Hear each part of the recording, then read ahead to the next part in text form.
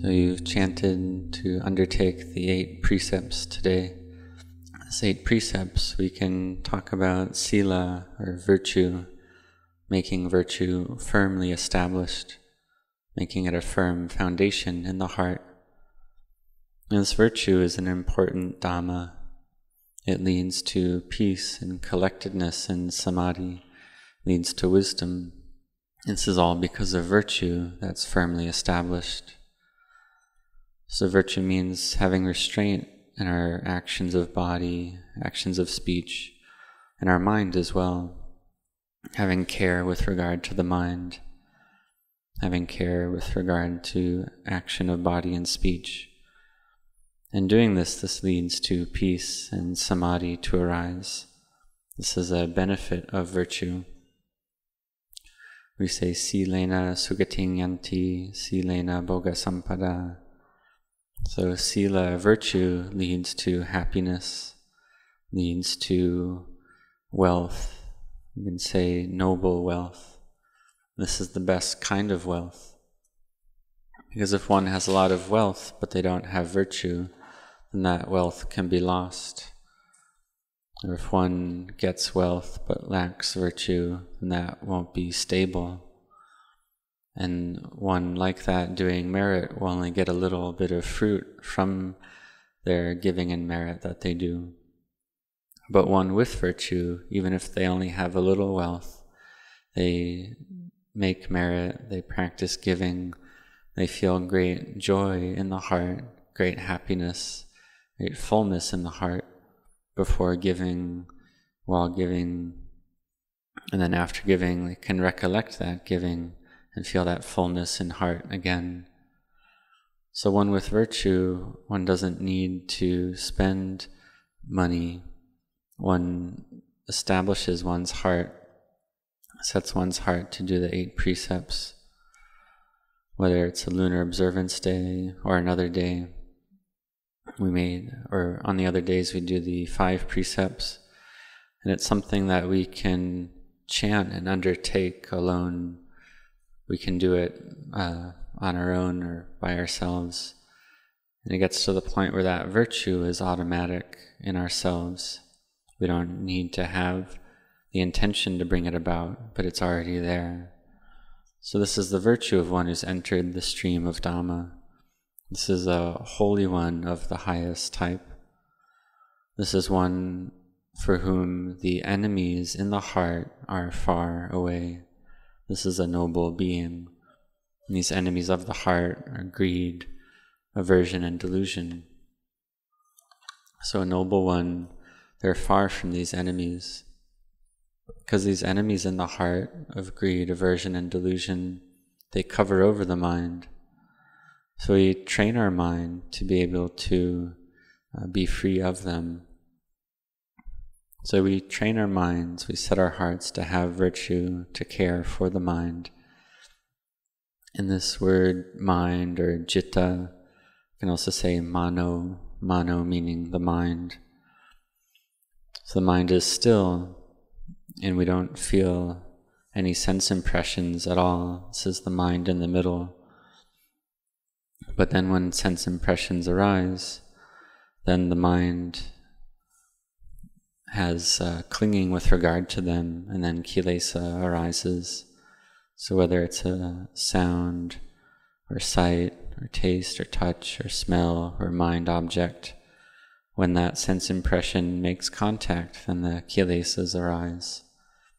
And these kilesas arise because of vipaka, or actions that we've done in the past, the results of kama. So things that we liked in the past, we like them again. Things that we've disliked in the past, we dislike them again. So this is a mind that's not well controlled. And then this uncontrolled mind flows out to actions of body and speech, following after the moods of the mind. This is called a lack of virtue, which results in chaos and agitation. So like this, one thinks something and then speaks it straight away, or thinks something and acts on it straight away. This is a dangerous situation. This is lacking mindfulness, lacking restraint, not having mindfulness, not having wisdom. And this lack of control over the mind, then the kilesas go to actions of body, speech, and mind, and this results in agitation and trouble. And when this trouble and chaos arises because of the defilements, the kilesas, so in society we see that one with virtue has loving kindness, gives forgiveness. They don't look down on others, but they spread loving kindness in front and behind, to the left and right, up and down, in all directions, not having ill will, not having wishes of harm for any being. So this is loving kindness. So this loving kindness, we practice it a lot until the point where it's appamana, or without limit, boundless loving kindness. Then in this way, wisdom can arise. This is called metta jeto vimutti. It's a mind that is free through the practice of loving kindness, or a mind liberated through the practice of loving kindness. So one becomes an Arya Pugala, a noble one, through the practice of loving kindness, or metta. So loving kindness is a Dhamma that supports the world, that cares for the world. So we see the world in the past to the present day, in the Buddha's time. Whenever there's a lack of metta, that's where agitation and trouble arises. And there's a sense of self, ill will, hurting and harming. It's a lack of metta. So practitioners with the 5 precepts, with the 8 precepts, that's a mind with loving kindness, a mind of metta without ill will, not wishing harm on any being. We can do that for 1 day or night, 7 days, 7 nights, or a whole month. This is something truly amazing. So we set our hearts on it. For myself, as a lay practitioner, I would undertake the 8 precepts, and otherwise have the 5 precepts. There was one occasion I was listening to the Dhamma from Venerable Ajahn Louis, who was a disciple of Venerable Ajahn Mun. I was listening to his discourse in the forest. Maybe it was about the year 2518, or about 48 or 47 years ago. And that was around Asalaha Puja. And Venerable Ajahn Louis was speaking about the practice and about how the devas, the heavenly beings, come to rejoice and come to listen to the Dhamma. And ever since that day, I undertook the 8 precepts up until the day of my ordination. So one sees that the 8 precepts has great benefit. And the 8 precepts, they arose from the practice of the 5 precepts, and keeping the 8 precepts until my ordination at Wat Nong Papong. So you see that this gives strength and energy to the mind, and gives the practice of the precepts a firm continuity, to be firmly established. For instance, not eating beyond noon, then we have time to practice, we have more free time. And if we're not able to do that, then we can eat up until 1 p.m. So this is reckoned as an 8 precepts that's not strict, but it's upholding the meaning of having just 2 meals. So we are able to do that.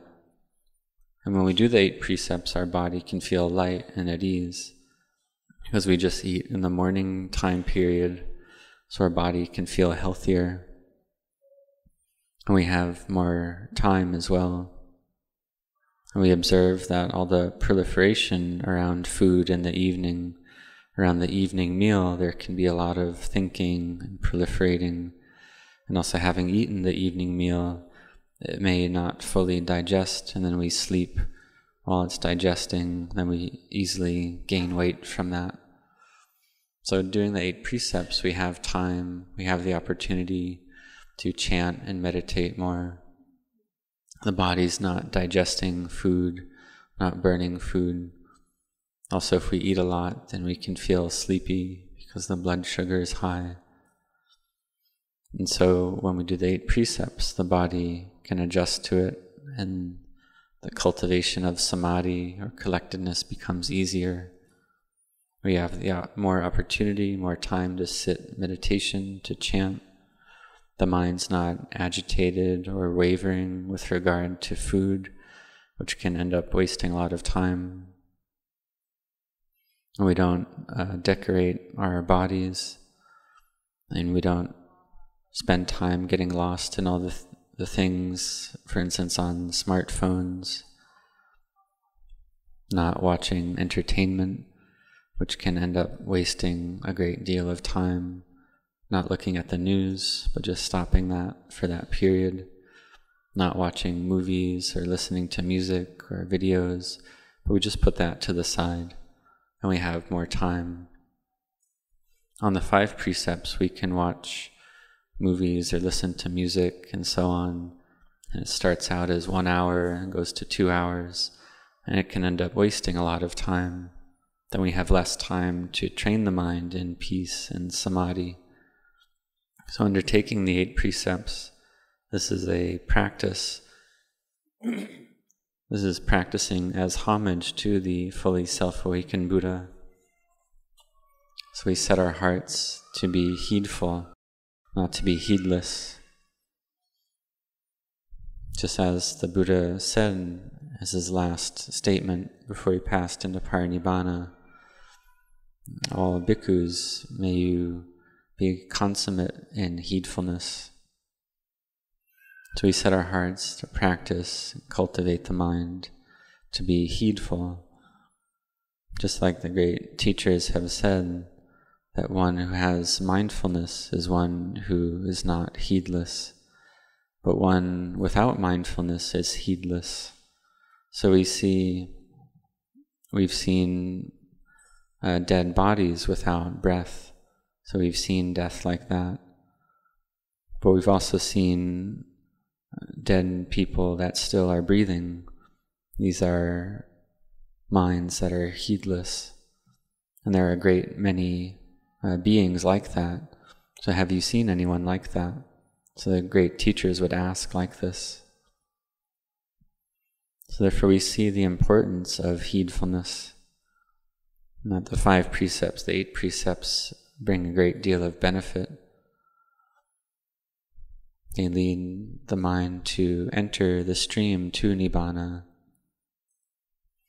And one who's entered the stream to Nibbana has the 5 precepts well established as a normal state of mind, and has the intention in the mind to not kill. We can give an example. If someone brought an animal, like a pig or a cow or a chicken and so on, and that person told us, well, we have to kill that animal or else they will kill us. So one who has the 5 precepts or the 8 precepts, they would accept death. They wouldn't accept to kill another being, because they would see that that karma of killing would give result in the future and give result for a long time. Because if we die, it's just our bodies that die, and we have to die anyway. So we wouldn't accept to kill. And even if that person didn't kill us, then we would die anyway. So dying without having made bad karma is better. It's better to do merit. And this is bringing virtue to the level of paramatta parami, or supreme or high,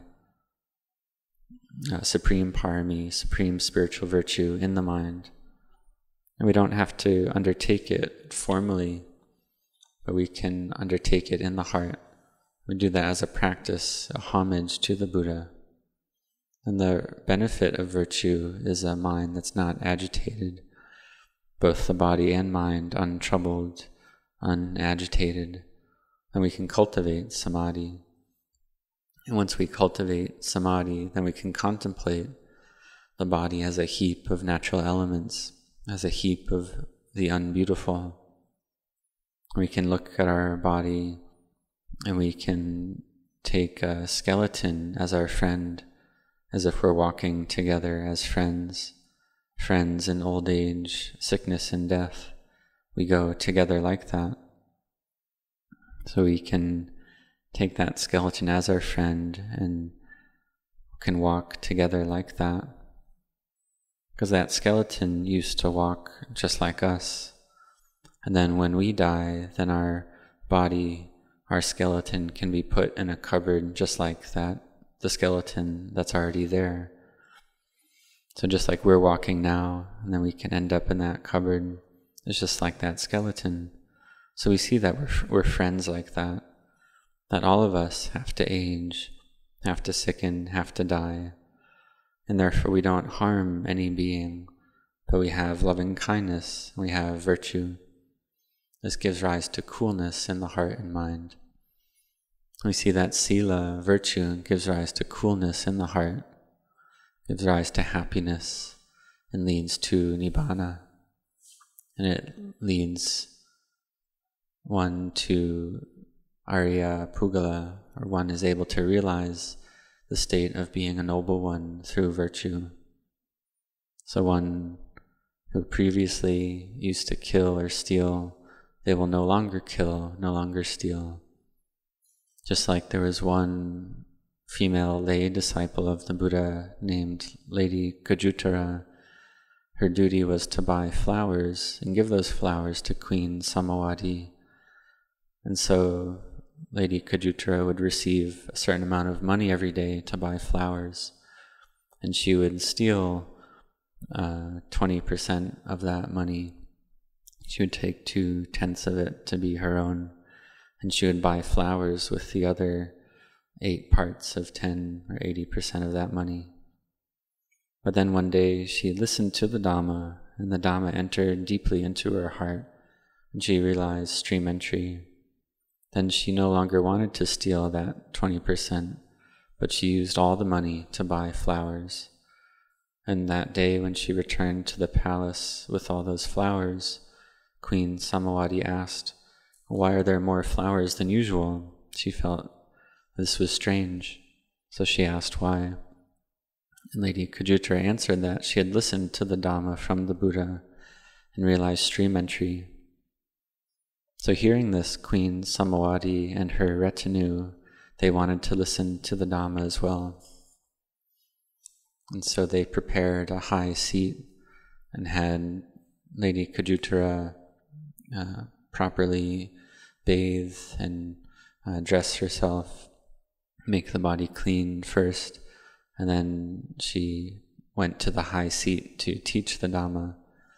And listening to the Dhamma from Lady Kajutara, Queen Samawati and her retinue attained stream entry as well. So we can see this is the benefit of virtue, leads to seeing the Dhamma. And having seen the Dhamma already, one cares for the virtue completely. So we can have a sense of pride that we have these 5 precepts or 8 precepts already. This can give strength and energy to our minds. We keep it as a solid foundation that leads us to see the Dhamma.